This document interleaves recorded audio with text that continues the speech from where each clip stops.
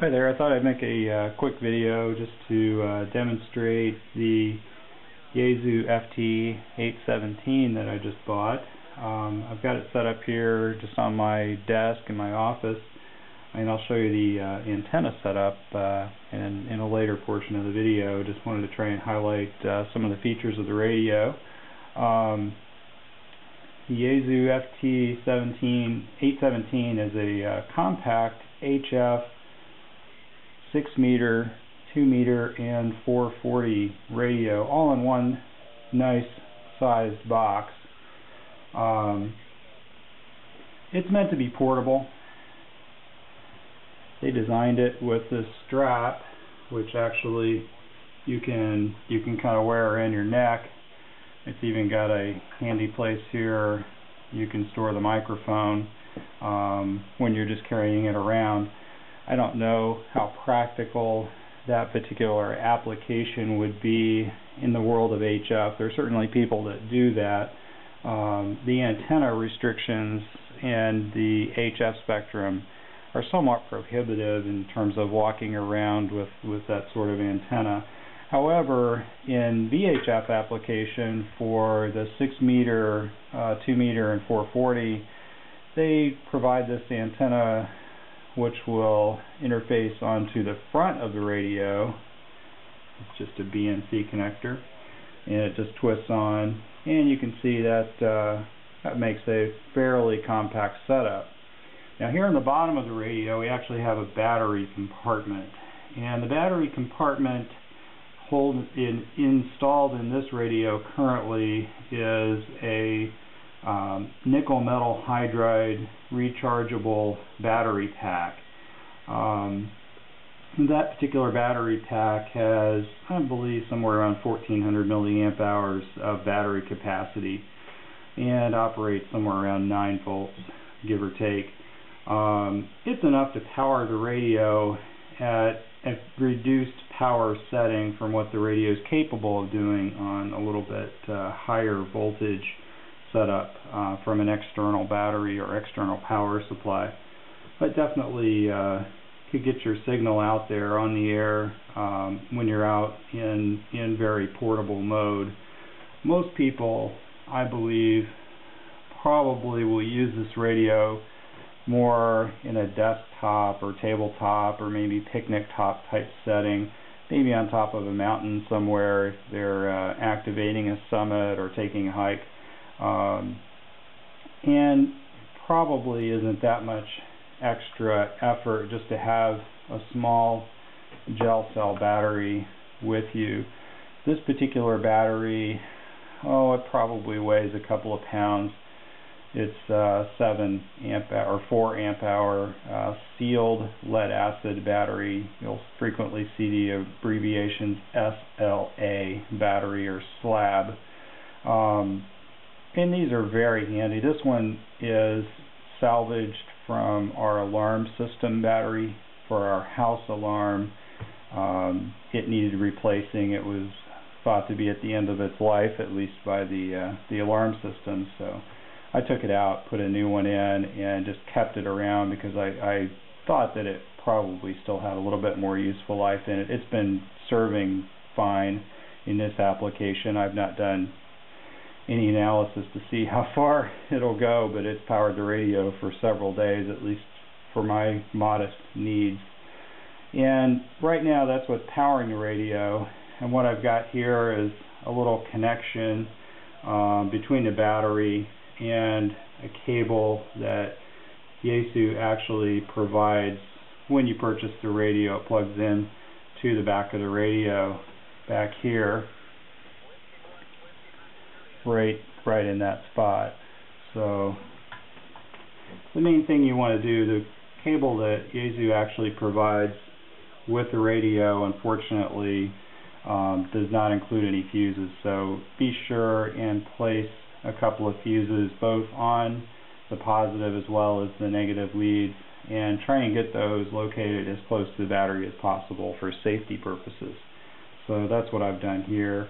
And all of this is equipment that I had kind of laying around that was in a junk box from other projects, so it doesn't look incredibly great, but it functions well for me, and it's going to be a fairly durable setup if I ever decide to take it to the field. One of the other things that Yaesu includes, and is a very good idea, is this little toroid, which you then wrap the power cord through and snap together. It just prevents a little bit of RF feedback from exiting the radio, getting back into these lines. So, and I've just put a label on there so I know what this particular cord powers, since we all end up with so many of these cables and cords in our lives. So that's the basic radio. I've got a couple of accessories that I've already installed on this just to make it a little bit nicer to use. One of which you may notice are these little feet. And these simply just fold up like so. They make the radio much nicer to use. It's very difficult to see the display the way the radio comes if you just laid it down on a table. It's hard to crane your head down there and see what the display is saying. So this just elevates and props up the radio. Much appreciated.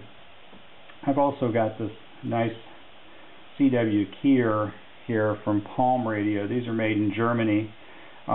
Just a real lightweight plastic box with the appropriate interface cable on it to plug into the back of the radio for CW input for Morse code. And this is going to use the internal keyer that's built into the radio. So just a handy little thing. Very portable. Actually comes with a nice little form-fitting box that they've made. The instructions will fit inside, and the keyer basically breaks down, and you can also store the cable in there. So that's some of the extra features. Another thing that I've gone ahead and installed is this little cranker knob here. The original knob that comes with the radio has a little bitty tuning dimple in it that is very difficult to use. This one you can actually grab a hold of, or you can use your finger and kind of crank around in order to change frequency. So very much appreciated having a nice little thing. And that's a real simple, easy to replace item. It doesn't alter anything on the radio itself. You can keep the original and put it right back to where you got it. Just simply pull this little rubber sleeve off and take apart set screw and slide the old tuning knob off and slide this one on in its place and replace the rubber. So it's really easy to do. Just a quick little 15-minute project that really makes the use of the radio a lot more enjoyable.